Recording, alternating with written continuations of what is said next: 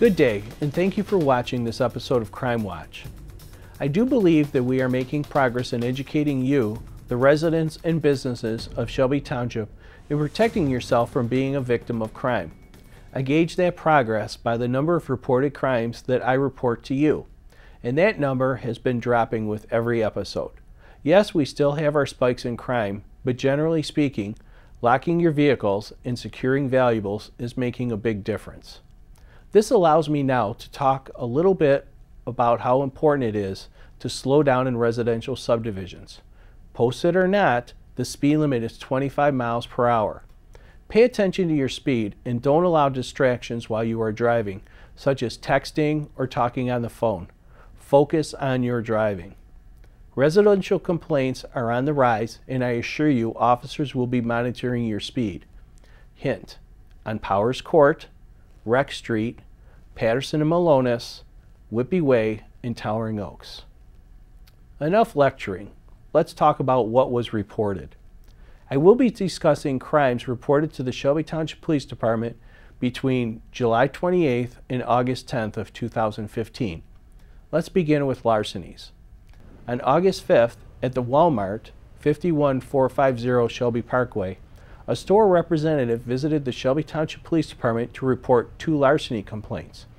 On July 19th and July 22nd, a male subject entered the store on both dates, walked through the display cases of the Samsung cell phones, and broke the lock mechanism and stole 1 phone on each date. Each cell phone was valued at approximately $700. Store surveillance cameras show the subject enter and exit the store, and outside cameras include a red Dodge Durango as the subject's vehicle.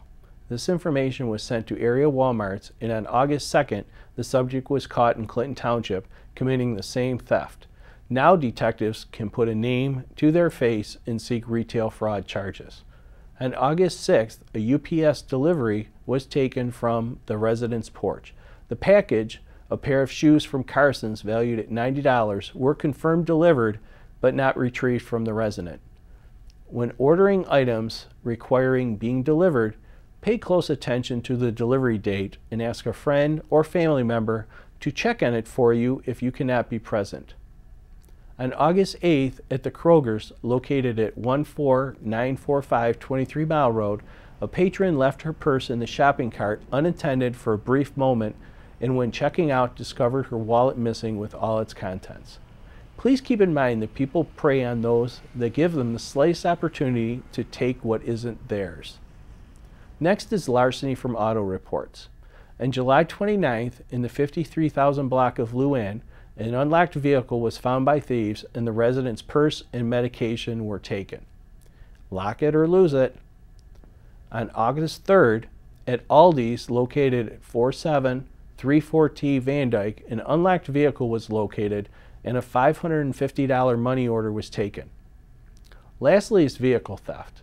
On August 8th, in the 13,000 block of Towering Oaks, a 1970 Dodge Challenger, orange in color, was parked in the driveway overnight with faulty door locks and discovered gone in the morning. The vehicle was valued at $20,000. To end the show on a positive note, I'd like to invite the residents and business owners to the Shelby Township Police Department's 10th Annual Shred Day, scheduled for Saturday, October 17th from 9 a.m. to 1 p.m. This event takes place on the municipal grounds and allows people to safely shred all documents that contain personal information. I hope to see you there.